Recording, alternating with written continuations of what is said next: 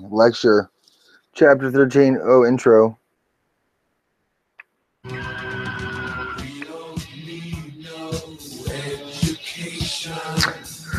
Relevant. Relevant. This song actually was used. It was an album by Pink Floyd, The Wall. The song is called Another Brick in the Wall, Part 2. Yes, there is a Part 1. There is a Part 3. The album was released in 1979. And shortly thereafter, in the 1980s, was used in South Africa to protest discrimination in education. You know, it's an apartheid country, racially segregated, stratified society, right? With white people having full rights and citizenship, and black people being put in a marginalized situation. In some places, it's different. In California, there's been that history of that with Latinos, Asians, you know. But today, speaking of apartheid, speaking of the separation of, as far as physically being separated, which is an interesting concept. But we're going to talk about the sectional conflict in America leading up to the Civil War. It relates to slavery. It also relates to the slavery issue being brought up because land is going to be acquired from Mexico in a war. So you have the issue of land that was once part of Mexico and is now the United States, including where we are right now, and the sort of, marginalized status, arguably, of Mexican Americans and Chicano Americans, Latinos, whatever folks prefer to be called. What's interesting about the idea of apartheid, of separating these different groups, is that segregation after the Civil War is really the separation part between blacks and whites in the South. During the Civil War, or before the Civil War, in what's called the antebellum, antebellum, antebellum, ante as in pre, before, right? You ante up in poker. The antipasta is an appetizer. During the antebellum period, when slavery was illegal, that was probably the time in which whites and blacks, at least in the South, probably just in the country in general, had the most contact with each other, right?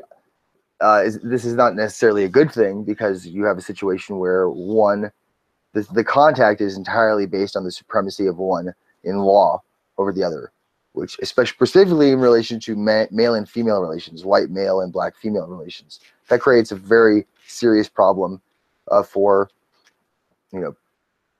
African American women. But let's talk about how the slavery issue, and by the slavery issue, we need to be very clear. The Civil War was about slavery. Anybody who tells you otherwise is wrong. This is not a debate. This isn't really a debatable thing. There's a lot of people out there, for various reasons, that want to separate this slavery issue from the Southern cause. It's because the Southern cause is a states' rights issue. And so people running around today talking about states' rights and local government, there's a long history of that being linked to white supremacy, including in the South in this time period. So people want to separate, and they'll throw at you really some things that on the surface sound interesting, but can just send me an email. I can easily help you out in disproving them, or not disproving them, but showing you how they're misleading stats or facts or anything. But I'm rambling now. The other side, though, on the other side, just because I'm saying the Civil War was about slavery, I'm not saying that the North was morally superior to the South in that they accepted black people as equal citizens. That is not true. There were just as many racists in the South, or in the North, as there are in the South. They have just as many issues. Lincoln, actually, the land of Lincoln, Illinois, where Abraham Lincoln's from, did not allow free blacks to vote, had very strict migratory laws about blacks coming into the state. The Brown versus Board of Education decision in 1954, the segregation in public schools decision, was the precedent for that case was actually two cases involving California and segregation against Latinos and Asians. And the Board of Education in Brown versus the Board of Education was in Kansas. It's Brown versus Board of Education, Topeka, Kansas. Kansas was a free state, which is going to be discussed in chapter 13. So the entire Supreme Court case that dealt with ending segregation in public schools in the southern part of the United States really stood on the ground of segregation in the on the West Coast. In the West, yeah. That's pretty good, actually. Thank you. You're welcome. So when we say the Civil War is about slavery, what we're saying is, see all this gray over here? Alta California. Let's go to full screen. Isn't that a great map? Alta California. This used to be Mexico. This all used to be Mexico. Right here. This gray area, when it's acquired from Mexico, reopens the slavery issue. Remember the Louisiana Purchase, right? All of this stuff in here. All of this stuff. The issue of slavery there was settled by the Missouri Compromise. What's going to happen when territory is acquired from Mexico? The issue of slavery is going to come back up shortly thereafter. The agreement in the Missouri Compromise that dealt with the Louisiana Purchase is going to be itself compromised. People are going to try to get rid of it with something else. The idea is you have all of this land here. People want to move there. Businesses, there's mining, railroads, all sorts of possible endeavors that could happen here. Not to mention the fact that average people want to move out here and live on their own piece of land with their families. Now, if slavery is allowed there, all of these folks in the South, the North thinks will move over here to the gray area, buy up all the good land or settle on good land, work it with slave labor. There won't be any jobs. And once they start working land with slave labor, you know, that it's going to be predominantly agricultural. There's not going to be any sort of, you know, lumber industry or mining industry or, you know, for coal or silver, whatever, you know, quicksilver, all sorts of stuff, right? Yeah. So the main issue is some people, for example, some people will tell you the Civil War was about tariffs, which is complete. It's just stupid. It's insanely inaccurate. Because the tariff wasn't the Republicans in 1860 when Lincoln is elected president. He's not even president yet. He's not even able to change the tariff. And the Confederate states, the southern states, have already rebelled and they've already formed their own country. So that's silly. But just for the sake of argument, right? Let's say tariffs were the reason for the war. The primary reason was tariffs. Slavery influenced people's views on tariffs, right? In the South, tariffs, this is what tariffs do. They protect American products, manufactured products mostly. So people involved in the North in manufacturing, textiles, in the early industrialization process, they wanted protective tariffs because they were directly invested in working for a company or owning a company.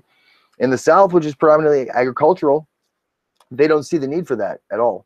So, and this is a generalization. There are people in the South who were, you know, supported stronger tariffs and people in the North who wanted weaker tariffs. There's variation on this, but this is a general thing. So slavery really defined the way that North and South evolved as societies. Does that mean that one was better than the other or morally superior? No, I wouldn't say that at all. I would not say that as a teacher, but the slavery issue does define them as two different groups, two different regions developing differently, which eventually comes to conflict in this area. So we have the idea of manifest destiny. Manifest destiny is a term that comes around in the 1840s. The idea, we have the United States, which starts over here in the white, right? It's 13 colonies. Jefferson writes in the Declaration of Independence. No, not in the Declaration, I'm sorry. Maybe. Jefferson, it was in 1790, it was much later, my apologies. Jefferson believed that Native Americans, their only hope for their own civilization was to move west, beyond the Mississippi. The Mississippi River is right in here somewhere. To move beyond there, right? Ethnic cleansing. This is ethnic cleansing. The idea is that this is a Protestant This is a Anglo, right? Anglo nation. This is ethnic nationalism. We talked about it. During the 1840s, territorial expansion came to be seen as proof of the innate superiority of the Anglo-Saxon race. This is something that's happening from the founding of this country, but the idea of manifest destiny states that, or believes that, America is destined, right? Destiny. We are destined to occupy the entire continent, right? John Winthrop from once gave mentioned the idea of a shining city on a hill. That Plymouth for the Massachusetts Bay Colony would be an example for the world, a light for the world. In Manifest Destiny, we have, okay, we've settled here, we've set this example for the world, but instead of just leading by example, we're actually just going to take over a huge part of the world, right? We're the ones that are living the right way. We are Christian. We are living in a free market society. They thought, relatively speaking, in a democratic society, this is the best society you could possibly have. Obviously, this is mostly white guys saying this, but so if there are people in the way, if there are people west, if there are Native Americans, if there's Spanish territory, later Mexican territory, right? We know that God wants us to conquer these people, to take this land, to make it a part of the United States, because the United States is so much better, right? Similar situation to the way that Native Americans were dealt with, the idea that we can use the land better, because we can develop it in ways in a capitalist society that has not been done in Native American society. So bigger, right? Bigger is not always better. That's what she said. Okay, cut that part out. Anyways, so let's cut through this. Texas independence. Texas actually becomes independent in 1836. Texas is its own country for 9 years. The Lone Star Republic. It was once a part of Mexico. When Mexico achieves independence from Spain in 1821, the Mexican Empire nation runs from the California border with Oregon, which is right up here, all the way down to present-day Panama, way down in Central America. And there's some pockets, but it's all connected. It's one of the 10 largest continuous empires in the history of humanity, right? But it only lasts very briefly. See, 15 years after their independence, a group of white Americans, which had been immigrating into Texas, remember that, white Americans are immigrating into Texas and breaking the law when they get there because they're bringing slaves.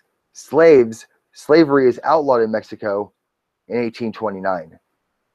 So in the 1830s, white Americans are crossing the border into Mexico and breaking the law. Just remember that. Hashtag Donald Trump. Okay? There was also some issue with, at first, these settlers. This is where we get the Alamo from. Remember the Alamo, right? You have these Sam Houston and Bowie, and not David Bowie, Jim Bowie, I think his name was, Davy Crockett, right? Or is it Davy Crockett? Yeah, all these guys, right? And all these different folks are coming into Texas, acquiring land. Many of them are bringing slaves, which is illegal. There's issues with paying taxes on the land, I believe, and then the Mexican government, and which had originally welcomed this idea. They thought, hey, some wealthy Americans are going to come in, and this is cool. We'll make some money off of the land, and blah blah blah. Eventually, they see this is a situation where these folks could end up becoming taking over, becoming very wealthy and powerful, right? Within this part of the land, part of the continent that's Mexico. Sound familiar? So there's conflict there. Eventually, this army of Santa Anna does the whole Alamo thing, where these Americans are refusing. They're basically breaking the law. They're refusing to comply with the requests of the Mexican government. This conflict ensues, and this group of the Alamo is wiped out. After this group of the Alamo, there's a battle or something, and they're wiped out. Eventually, though, there's these Americans, many other Americans too, probably join them. They organize, they defeat the Mexican army of Santa Anna. They end up declaring independence in Texas, which is where the Texas flag is right here. It's not the original borders of Texas. Okay, they declare a Lone Star Republic, which lasts for 9 years, at which point it is annexed. Texas is annexation in 1845. After the election of James K. Polk. James K. Polk is president throughout this annexation and then into the Mexican-American War. James K. Polk. I'm actually using earbuds with a microphone that are Polk. They're not designed by his family, though. He was just a president. So this fits into this idea of manifest destiny. Around 1845 is the time where the actual phrase manifest destiny started getting used. And the idea that let's just keep pushing. Let's just keep pushing. We need to get all the way to the Pacific. And don't worry who's in the way. God wants us to do this. Right? So Texas becomes independent, but this is the original Texas, right? It's much smaller. And then there's this wonderful river right here where the current border is called the Rio Grande. And way over here, Texas has Mexico is still in possession of California. They had not discovered gold in California yet. California has the with the San Francisco Bay and other areas. It's a very vital port region, right? Remember, across this ocean you have Asia, which is going. If you a few generations after this in 17B, you'll learn about how the Philippines and China and Japan and all these countries, the U.S. comes into contact with all these countries, right? And it's related to the same thing: expansion. The economy is expanding, the population is expanding, the country is expanding in size, and then its influence around the world. And so California is really an essential, seen as a very essential place. It's also it's a very fertile place. There's a lot of crops that are produced in California, not the same ones that we produce today. The two biggest crops in California are grapes and pot. But there used to be a lot of other stuff too. So the United States wants all this territory and wants access, and this manifest destiny thing fits into the fact that California is known to be a valuable place. So and also we just want more territory, and we want Texas to be a little bigger. So we send troops with a guy named Zachary Taylor, who's a general in the Army.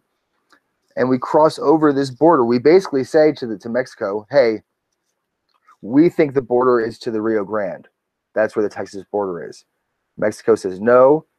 So we march troops across into this disputed area, knowing that it would potentially provoke a fight, which it does. And that's how the Mexican-American War starts. It's a land grab. It's basically a land grab. There's no United Nations back then to condemn it. There's no global council, right? Even if there were, we probably wouldn't listen to them anyways. And it's not as if the folks in California don't really identify with the government in Mexico City, which is way down here, right? Californians refer to themselves as Californios. Pio Pico is the last governor of California when it's part of Mexico. It's only been a part of Mexico really for 20 years, right? It was Spain before that. They don't really identify. I mean, this is really far from like San Francisco, San Jose. Let's go with San Jose. San Jose, which is a town incorporated, it's established in 1777. So 1845, 46, this is 75 years later, roughly. There's a long distance between San Jose and Mexico City. It's a 6-hour flight. It's like flying to New York. So a 6-hour flight today. They didn't have planes back then. So there's this border dispute. The army of Zachary Taylor is up here fighting, I believe, against Santa Anna initially. And Santa Anna is an interesting guy. He's almost like a Pancho Villa type, or Zapata type, where they're regionally, they control a faction, right? Or what you call parochial. They're maybe regional, or they maybe have a strong support but not a majority support. There's a Mexican government which is very disorganized in some ways, and so in some, Santa Anna has the military power, and so his role as general but also as a political leader is really fuzzy. It's a interesting place. It's an interesting situation, and they're vulnerable basically too to something like this from the U.S. So Zachary Taylor's army is up here fighting Santa Anna. It's not going swiftly, right? We don't just march straight down into Mexico City. I can't remember the exact circumstances, but they're bogged down basically. So we decide to launch an amphibious invasion. Amphibious meaning over water, similar to what like the Allied invasion in D-Day on a smaller scale. We basically sail from New Orleans, right, which is in Louisiana. Sail from New Orleans down. We land in Veracruz. This army is under the command of General Winfield Scott. Serving in this army with him is also a young Robert E. Lee, who is going to be a Confederate general. Lots of generals from the Civil War. This is the only combat experience they had. This is the only, other than a handful of Indian wars that some of them fought.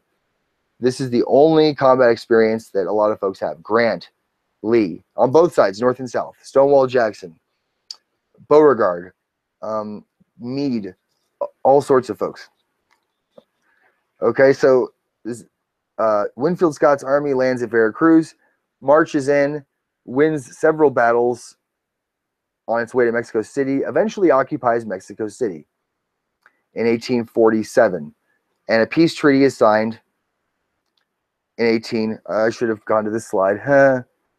So I already wrote it. And this part here up top is true.